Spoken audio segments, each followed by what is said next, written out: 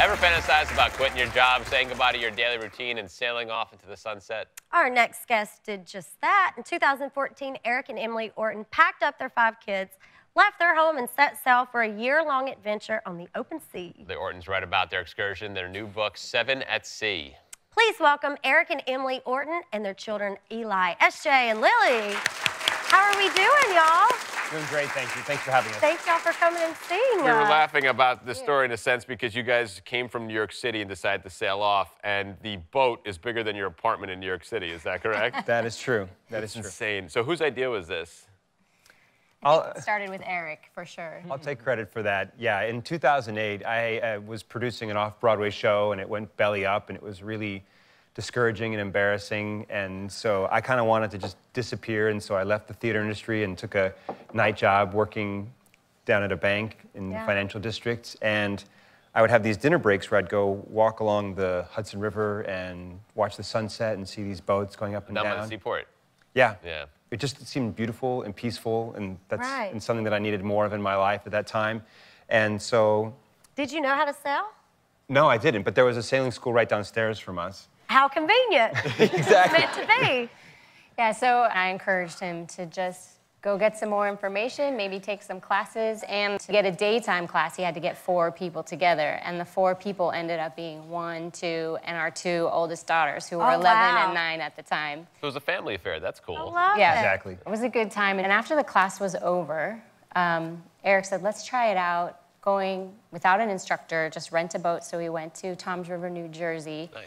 And we got on this boat, and it was the first time these 3 kids were able to join us, and Lily wasn't even sitting up yet. We got out there, and the other people on the river and their jet skis and motorboats were actually pointing and laughing at us, and we were just kind of bobbling around and screaming, and we figured it out. We got back, and Sarah Jane said, it wasn't as bad as I thought it was going to be. What did your friends and family think about it? I don't think any of them took us very seriously when we first started talking about the idea. You know, we spent a long time preparing for the trip, and so eventually they came around to believing us, and I think my parents ultimately believed us when they drove us to the airport and dropped us off to go fly to meet up with our sailboat. Right. And you said, whose idea was it to, like, live, to get rid of the apartment and live on the boat with 7 people? Well, this was actually one of my favorite moments in our whole story, because we were just sitting around our house, 2 bedrooms, 1 bath, but everyone was, like, reading or playing a game, and he just came and he said, you know, I think the 7 of us on a boat would be enough universe for me. And I'm like, well... It's a nice boat. It's a really nice boat. It's a much better view than New York City right there. What is that like when you have, like, 'cause you have to have supplies enough for 7 people at all times? What's it like? Are you just constantly shopping? We like to call it provisioning, and I like to go every 2 weeks, or we know we're going to be out for a while between when we might have another grocery opportunity. And everywhere there's people, there's food. So that's not a problem. But yeah, we just buy it, we put it in our little boat, then we sail it out to the big boat, and then stuff it into under the beds and under the couches and find And the islands are so it. great. I find that all the locals are so friendly and eager to show you around and go out fishing and... That's one thing that we learned while we were out there, is that there are great people everywhere. We never had to look very far to find a friendly face and someone willing to help us out. Definitely. For sure. How old are you guys? Are you guys teenagers? I'm 17. I am 13. I'm 11. So you have technically teenagers right now. What are the living quarters like? Because I know you need your privacy as a teenager, and you have 2 other kids as well. What are the living quarters like? Well, on the boat, we had 4 cabins. This was the cabin that Emily and I shared. Eli and Lily shared a room. That must have been fun. Yeah, right across from us, so I could hear. Yeah. Did you like sharing with Lily? Not really. Yeah, and then Sarah Jane shared a cabin with our oldest daughter, Karina. And Miss Lily, your middle name is Ocean. Yeah. So beautiful. Beautiful. Very fitting. Beautiful. Do people recognize you when they've sailed by you? Do they see you as a family that you know, you guys document your trips and your travels?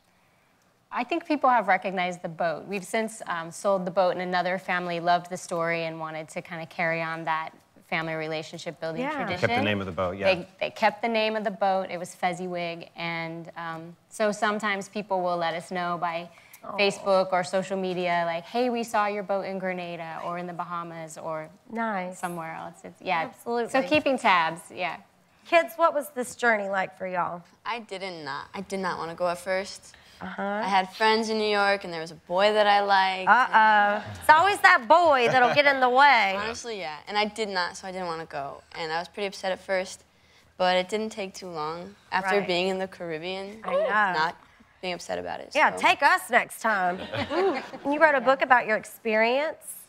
Yes, we did. We had a great experience writing it, and it was a great opportunity for us to revisit what happened to us, what we experienced, and really kind of pull it together and wrap our heads around it. And hopefully give a little inspiration and courage to other families, because a lot of times you feel like, well, I can't do this because I have these children or these Right. responsibilities. So this sort of talks about how we managed having big responsibilities and this big idea and how it, you know, blessed our family. So And we hope brought it'll you even get closer together, I'm sure. Yeah. Spending that much concentrated time together.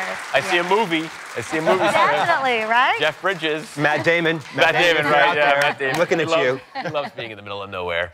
That's right. Thank you, Orton family. Thank you very much. you. Our pleasure. Thank you. Thank you. We look forward to hearing about your next adventure. Good luck on the book and everything. Definitely. We'll be right back.